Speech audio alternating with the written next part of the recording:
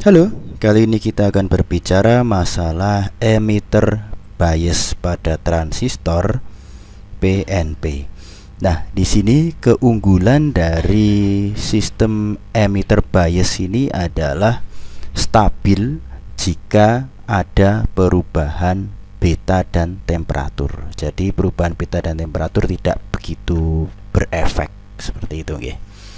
Nah, di sini kita akan menotasikan dari rangkaian yang ada di sebelah kiri.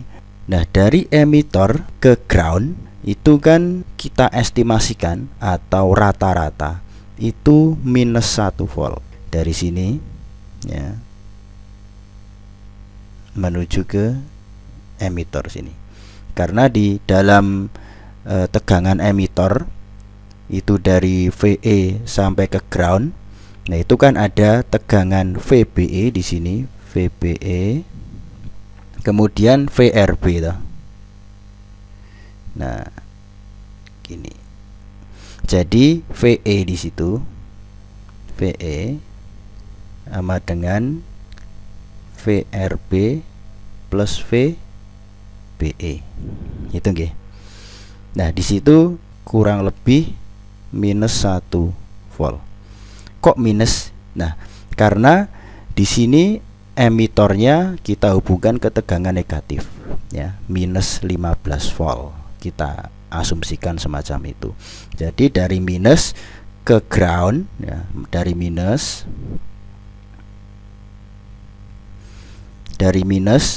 menuju ground. Nah, itu kan negatif. Oke.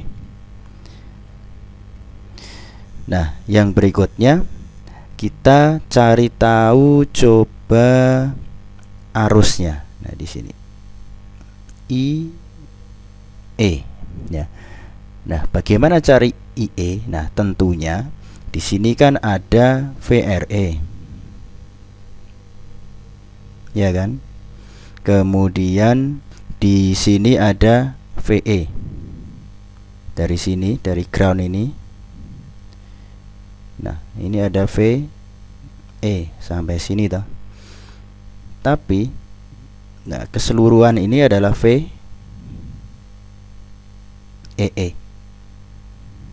Begitu. Jadi kalau kita kepengen cari IE ya gampang saja. Di sini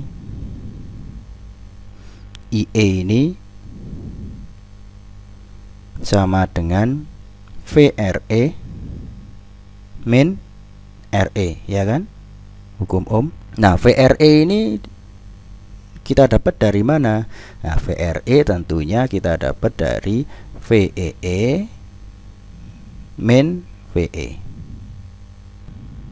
Di sini kita substitusikan, maka VEE min VE dibagi RE.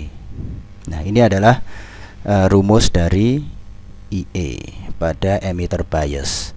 Kemudian bagaimana dengan tegangan C di sini? Di sini ada C tentunya, VC. Nah, itu di sini ada VRC. Ya, kita jabarkan dulu. Kemudian di sini ada VC. VC itu dari ground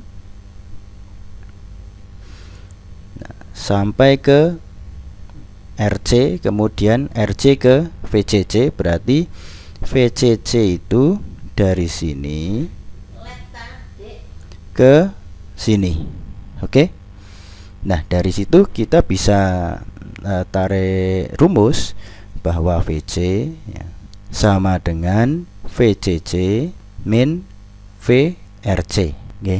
VRC itu kan sama dengan IC kali RC, dan IC itu hampir sama dengan IE, begitu toh? Kalau kita simpelkan gitu. Nah, di sini sudah bisa ketemu nggih? Berarti rumusnya yang untuk mencari VC sama IE. Nah, sekarang apabila di sini kita beri besaran RC-nya taruhlah di sini 4K7, kemudian RE-nya di sini 10 kilo, di sini 47 kilo, Kemudian ini 15 volt, minus 15 volt. Nah, kemudian ditanya berapakah besarnya IE. Nah, di sini IE sama dengan tadi VE. Oh sorry, ini bukan VE. VEE kurang E1.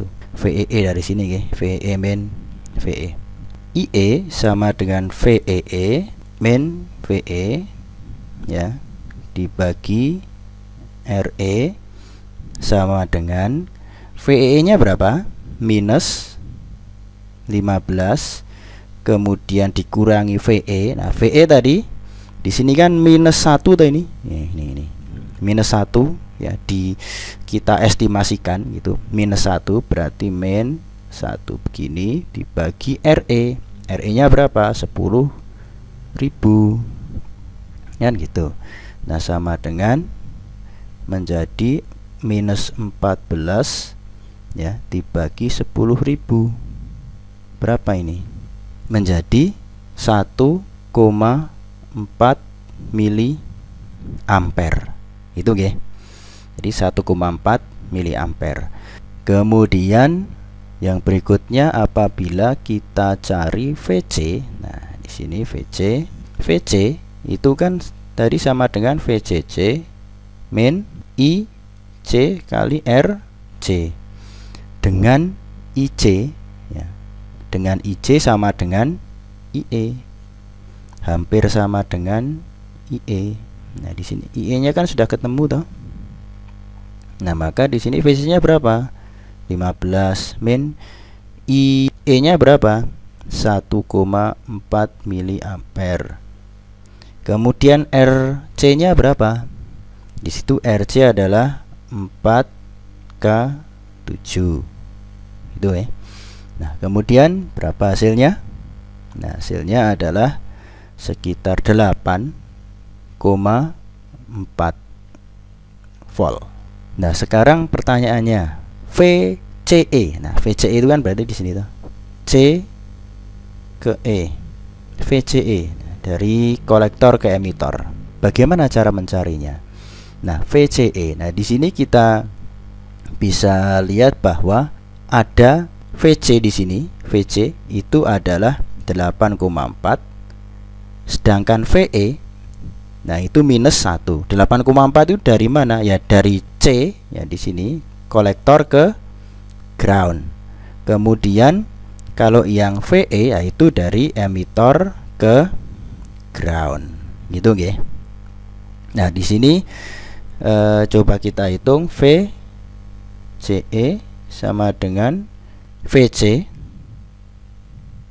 dikurangi VE sama dengan 8,4 dikurangi min 1 sama dengan 9,4 volt. Nah, sudah selesai. Nah, jadi hanya seperti ini saja emitter bias perhitungannya. Simple kan? Nah, kalau ada pertanyaan silahkan Anda tulis di comment box di bawah. Baik, cukup sekian penjelasan dasar dari emitter bias kali ini. Semoga bermanfaat.